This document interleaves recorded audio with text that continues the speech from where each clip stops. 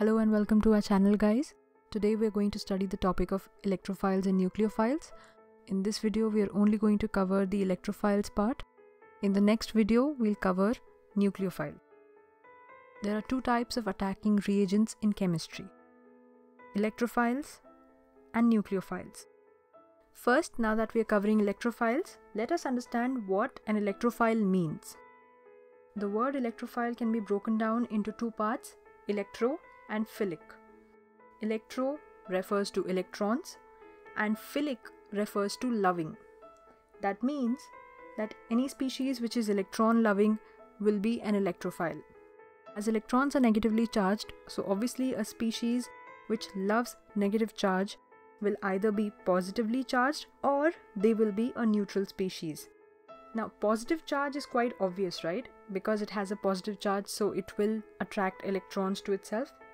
Those neutral species which have an affinity for electron even if they are neutral. We'll study that in detail. First, positively charged electrophiles. This is quite obvious, very simple. They have a lack of electrons, so they will attract electrons and therefore they are electron loving. For example, Cl+, Br+, I+, etc. Neutral electrophiles. Now this is where you need to pay attention. Just by looking at them, you may assume that these are not electrophiles because they seem neutral. But on a closer look at the structure of these molecules, you'll understand that these are electrophiles. But how can we find out if a neutral molecule is an electrophile? To make things simple for you, we'll give you three very basic conditions. Then you'll be able to find out if a neutral molecule is an electrophile.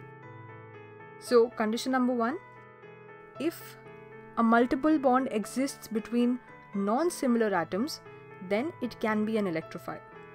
For example, carbon dioxide, CO2. There is a multiple bond between carbon and oxygen, which are non-similar atoms, and so CO2 is an electrophile. Similarly, SO2. Multiple bonds between sulfur and oxygen, so SO2 is an electrophile. The same case with SO3.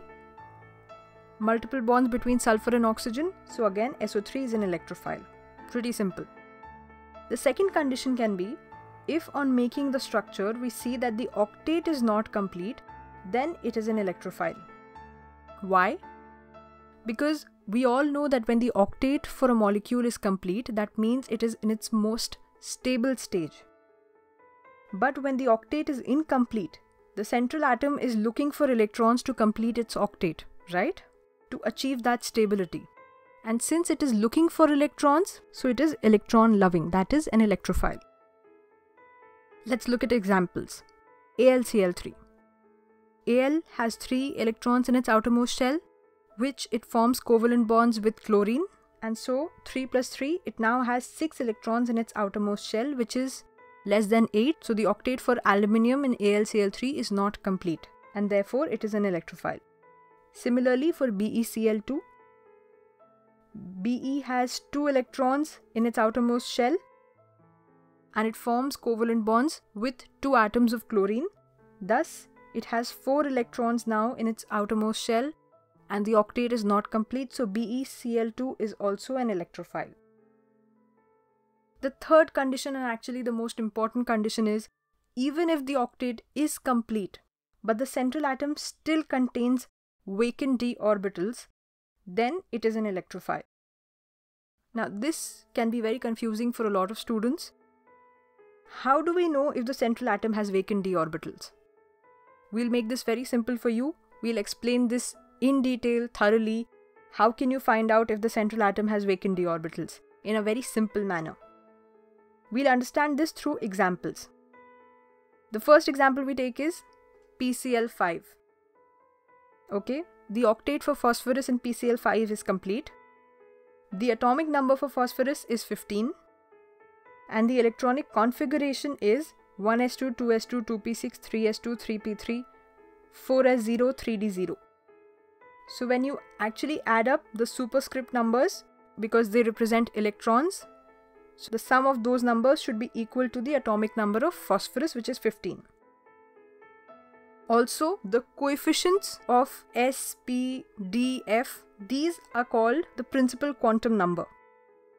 So now how do you find out if P in PCl5 has vacant d orbital? Very simple. The last electron of phosphorus has entered which orbital? 3p. As you can see, after that there are no electrons in any other orbitals. So the last electron of phosphorus has entered 3p. So therefore the principal quantum number is 3.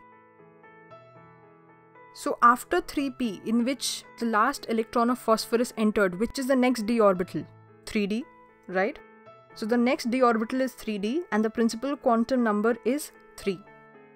The last electron of phosphorus has entered 3p. Therefore principal quantum number is equal to 3.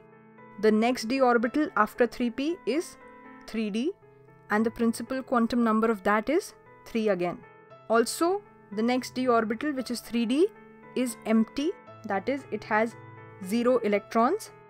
Therefore, as principal quantum number of last electron entered is equal to principal quantum number of the next d orbital, and that next d orbital is empty, therefore we can say phosphorus in PCl5 has vacant d orbitals, and therefore PCl5 is an electrophile because phosphorus in PCl5 has a vacant d orbital. So what have we learned so far? Let's write down the two conditions which I just mentioned to you in that example. Two conditions for identifying if central molecule has vacant d orbital are: principal quantum number of the orbital in which the last electron entered should be equal to the principal quantum number of the next d orbital. Next d orbital means the d orbital which comes after the orbital in which the last electron entered. So the last electron entered in 3p in PCl5 and the next d orbital after 3p was 3d. So the principal quantum number of 3p and 3d should be same, which is actually same, 3 and 3. So the first condition was satisfied in PCl5. The second condition is that next d orbital which we were talking about should be empty, that is, it should have 0 electrons in it. Now if these two conditions are satisfied, then we can say that that atom has vacant d orbitals in that molecule. So now we'll take the second example and I want you guys to solve it. Try to solve this question by yourself. NCl3, is this an electrophile?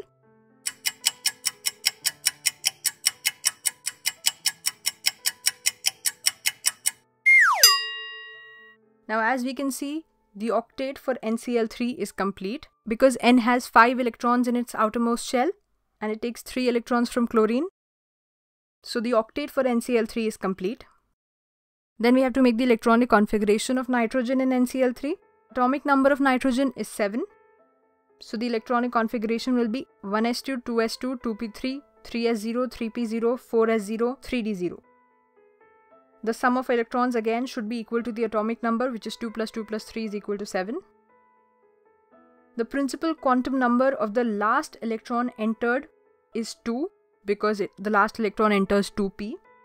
The principal quantum number of the next d orbital after 2p is 3d. So the principal quantum number is 3. As 2 is not equal to 3 because we told you that the condition is these two principal quantum numbers should be equal and the same. So even though the 3d orbital is empty, we cannot say that nitrogen in NCl3 has vacant d orbital. I hope this concept is clear to you now. In case you have any doubts, you can ask them in the comments below. Now we move on to a very important point, which is target star point. As you know, these are really important points and you can rarely find them in a lot of books. Okay, so cation carriers and oxidizing agents are also electrophilic reagents. You need to remember this. Now a quick revision. There are two types of attacking reagents, electrophiles and nucleophiles. Electrophiles are electron loving and they can be positively charged as well as neutral species. Positively charged electrophiles are very easy to identify. Neutral species, how can you find out if a neutral molecule is an electrophile? By 3 simple conditions.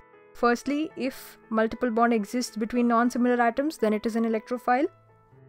Secondly, if on making the structure you find out that the octet is not complete, then it is an electrophile. And thirdly, if the octet is complete but the central atom still contains vacant d orbitals, then it is an electrophile. How to find out if an atom contains vacant d orbitals? Very simple conditions we've told you. Congratulations guys, lesson complete. We hope we could solve your queries about electrophiles in this video. In the next video, we'll cover nucleophiles.